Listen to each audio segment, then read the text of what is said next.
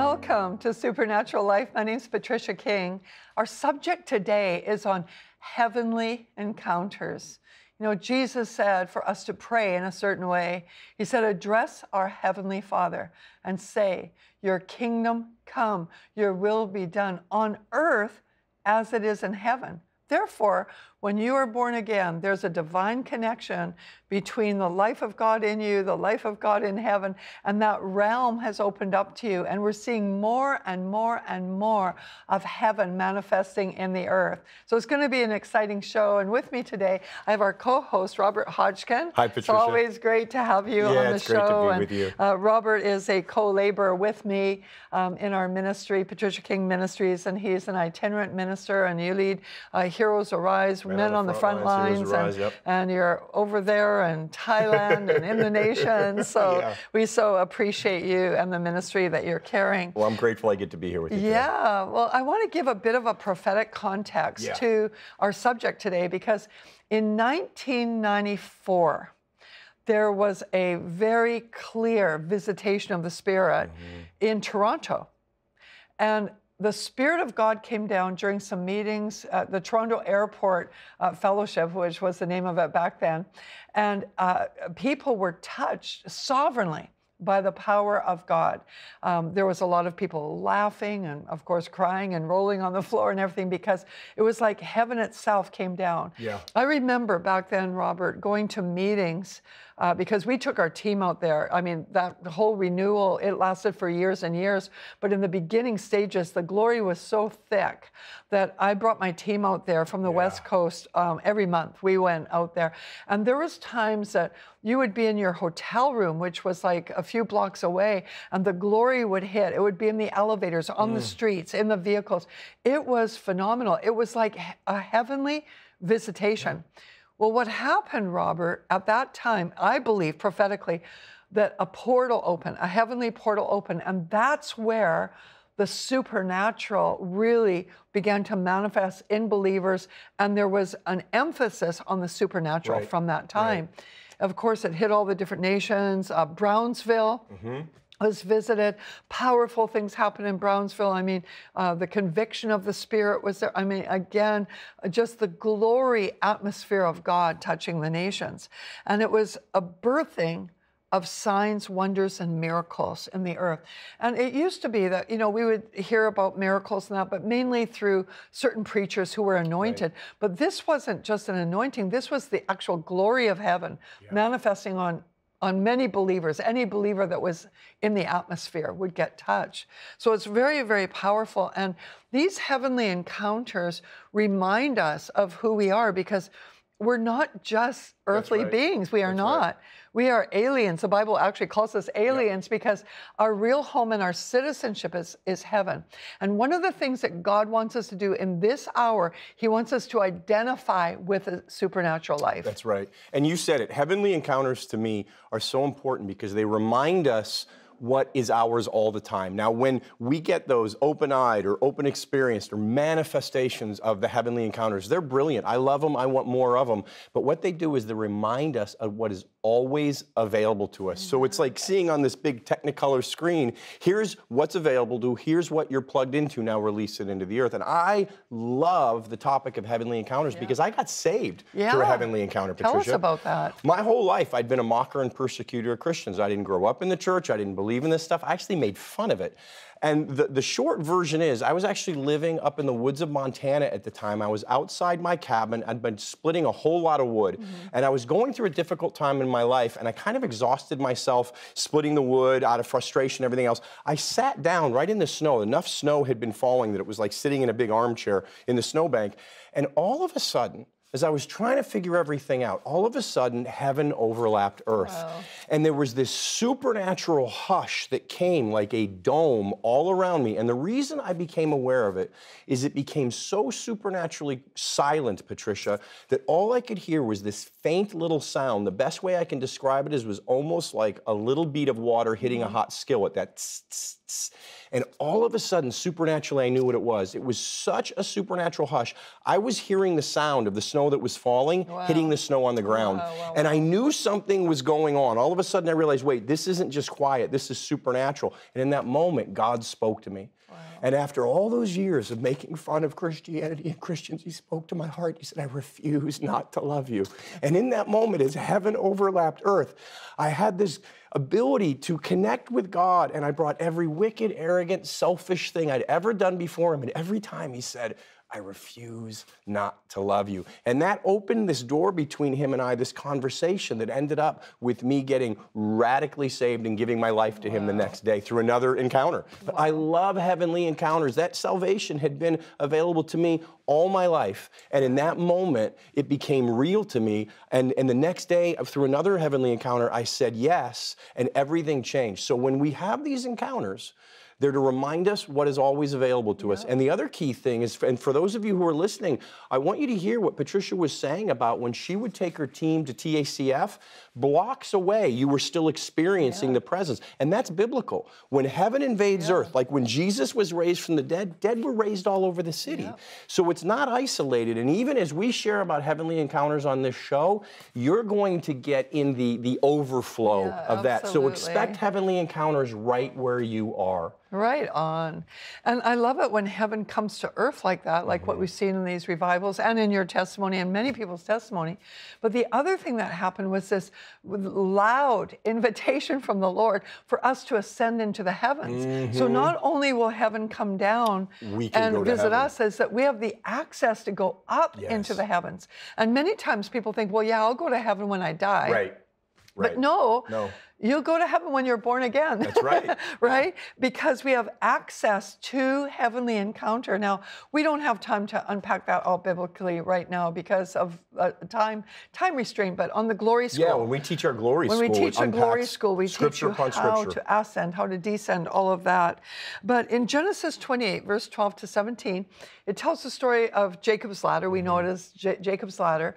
And in that, Jacob was asleep. He wasn't thinking about God or anything like that. He was just going to sleep. And in that place, he had this dream where this ladder was from where he was up into the heaven. And angels were ascending and descending on it. And when he woke up, he realized, and he said, how awesome is this place? Is not this the house of God? But he said, the Lord was here. I didn't even realize it. He hadn't even realized until that awareness came to him, and it came through a dream. And I believe that for many of you, there's going to be a heavenly awareness, a new heavenly awareness, because as we advance the kingdom in these days, Robert, we can't do it just with natural abilities. We have to know who we are. We are supernatural, heavenly beings representing the King of Kings. And know what's available to us so we can be bold to step out. No healing's available to us. No miracle signs and wonders. No heaven is available to us. So we can boldly step out to release it into the earth, because that's going to get the attention of this world. Exactly. I was with Rick Riding just a little while ago. I just love him. For those of you that don't know him, a powerful apostolic leader, prayer leader, priesthood of God. He just manifests, and he lives in Israel. And his whole family serves the Lord. And his daughter was fighting illness, and they were believing for healing, and she passed. So they believed for resurrection, and the Lord brought her back. Amazing. The Lord brought her back. And for 30 days, she was with them following this resurrection. And she shared with them for 30 days what the Lord had spoken to her when she went to heaven, after she passed out of her body into heaven. And what I found so awesome, because God is so good, right? And we think of, what is heaven like? What's it going to be like when we stand before the Lord? And what the Lord said to her wasn't like, because she was a powerful woman of God and she had accomplished many things. She was anointed, the many projects that she worked on. But he didn't say, oh, in your ministry, you did this and you did this and you did this. That's awesome. But he said, do you remember the time when you were going through a really difficult season? And in that season, you just loved me and worshiped me. And he said, that just really touched me. He says, do you remember the time when that person was going through a hard time and you reached out to them and loved on them? That really touched me. And over and over and over again, he just kept reminding her of the times that she had loved. He never said anything about what she hadn't done right or her mistakes or anything. There was none of that. It was just how impressed he was with the times that she loved. Wow. And I've been so impacted by that story. And one day we'll have him share it fully, because there's so much more to it.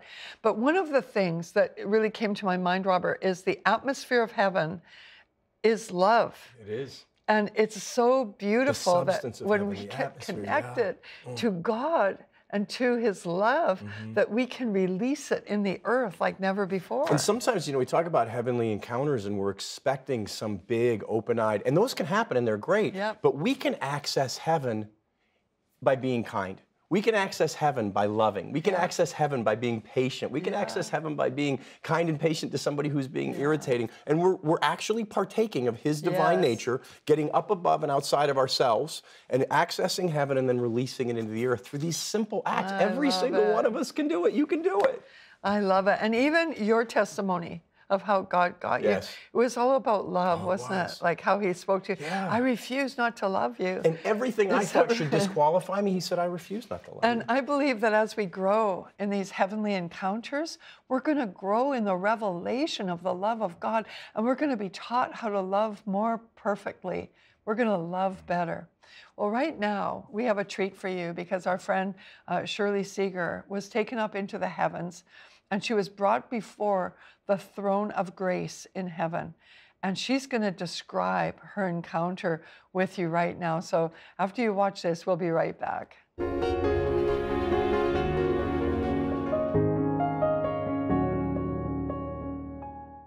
I had a lot of questions for God. So one day in the Spirit, I asked if I could have an appointment with him. So I was escorted by an angel in the Spirit down a long red carpet that led to the throne of grace. And as we walked down the carpet, I became captivated by the carpet itself. I'd never seen anything like it. The angel nudged me and said, "Walk boldly." I said, "I'm sorry, there isn't an ounce of boldness in me." And the angel answered rather sternly and said, "The boldness I speak of is not formed from your own experience. The boldness comes from the knowledge of what your feet tread upon." I knelt down and touched the carpet. It was wet. The angel said, "There is no other way for you to enter the throne of grace but by his blood. No other way." Sobs racked my soul as I realized I was walking on the blood of Christ. Blood so freely given to clothe us in his perfection and open wide the gates to the throne of grace to all who would come. Oh, how I loved him. I bolted up and ran into that throne room, knowing without a doubt that such a sacrifice as this should never be doubted or debased. "Abba, Father," I cried as I ran into the loving, open arms of my Heavenly Father. Wrapped in his loving arms, I wanted nothing from him but him. In his presence, there are no questions. There is no doubt. Only love, contentment, and peace.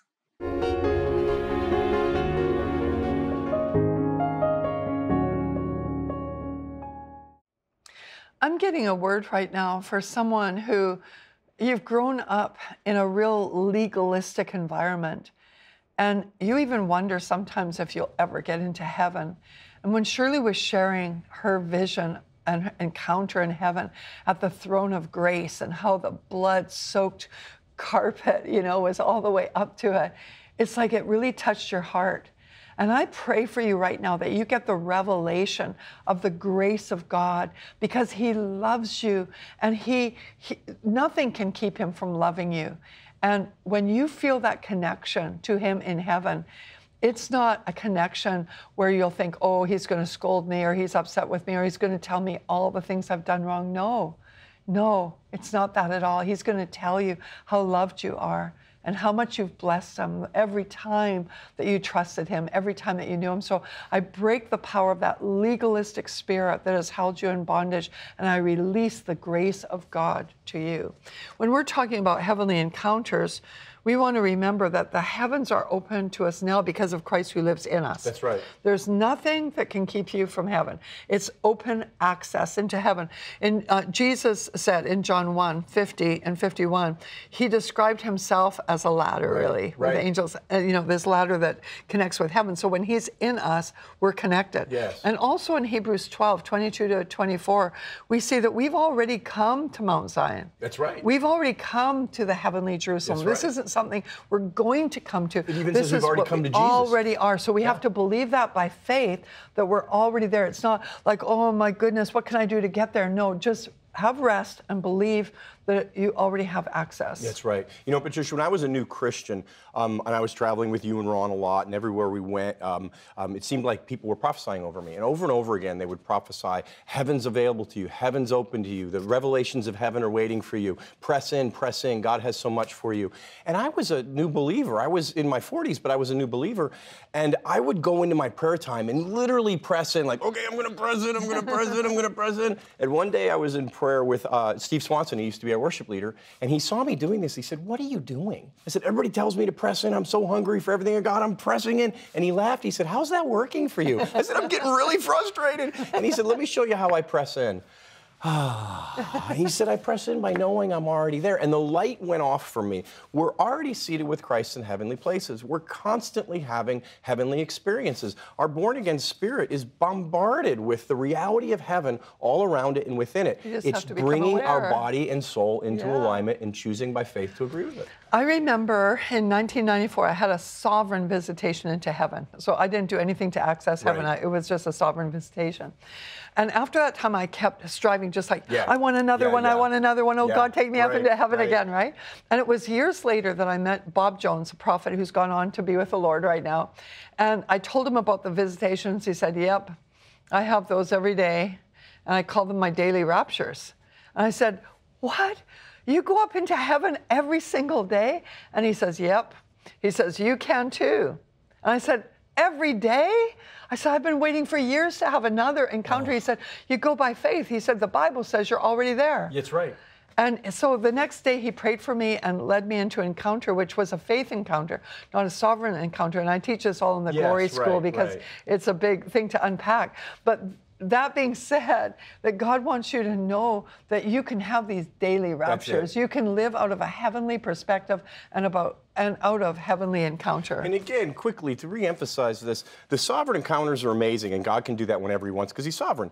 But they're reminding us of what is always available to us. And then the faith act is agreeing with that. And I believe the more we do that, the more we open up that realm. Absolutely. Because our faith is a substance that brings that into space and time. And you get to a point after a while when you're focused on it that it just becomes almost like an invisible veil. Because you know you're having them, so you start looking for them. And the littlest thing is this reminder that oh God, you have my attention. What's going on? Exactly. And it's one heavenly encounter after another. Exactly. Yeah. Well, Patricia, we have a question from a viewer, from Dotimi in Aberdeen, Scotland. She asks, are there certain things you can do that increase heavenly encounters in your life and ministry? And for me, the first thing I'd say is what we already talked about, is know that you're having them and find yourself agreeing with them. Add your faith to it, because your faith as a substance will help manifest in space and time what's always going on in the eternal realm.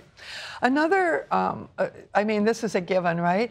Is when you worship, you are aligning yourself with God.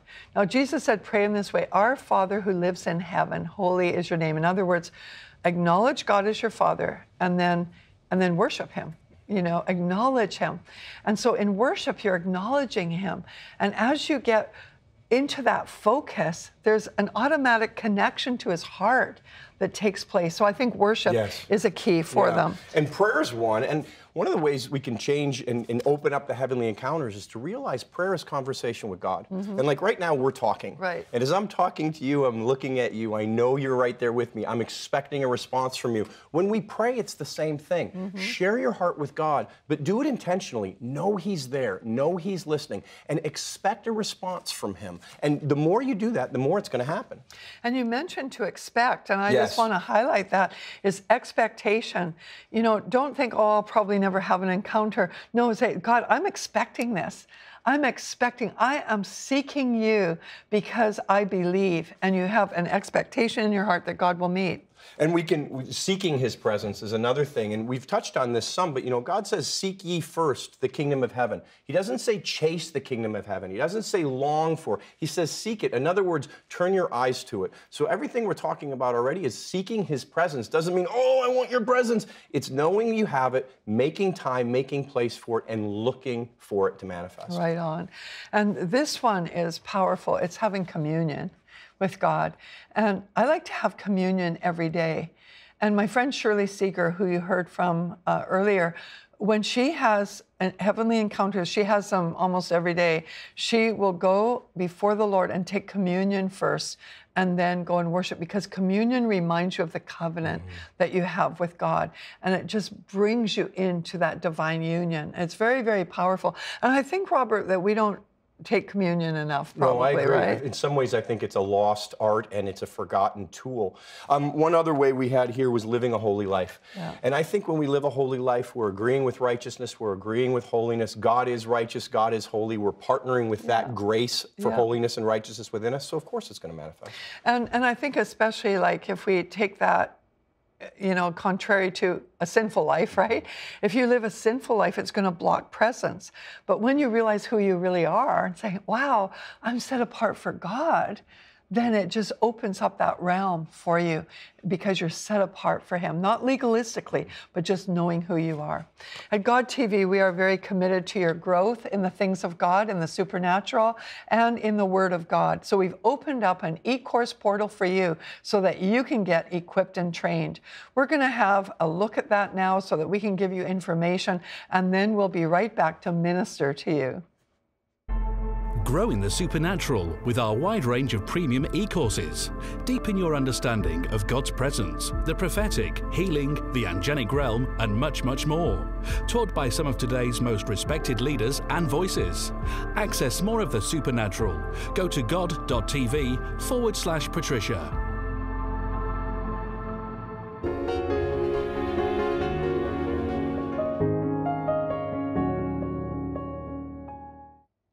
We really do want to encourage you to get equipped, because when you walk in the Word, live in the Word, study the Word, it'll make such a difference to your life, and it'll keep you founded and grounded as a believer who lives a supernatural life. I have a word right now for someone who had a heavenly encounter.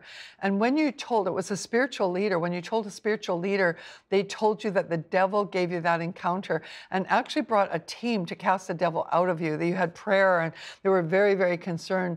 And it troubled you because you really thought that it was from the Lord, but because of their reaction, you started doubting yourself. And it was a very traumatic thing, but it shut down all those supernatural things in your life. But God wants you to know that that encounter you had, that heavenly encounter, it was a true encounter. And God wants you to forgive those who misunderstood. They just didn't know, that's all. But He's going to reawaken that hunger, that spirituality in you, so that you can connect with Him even more than you ever did before.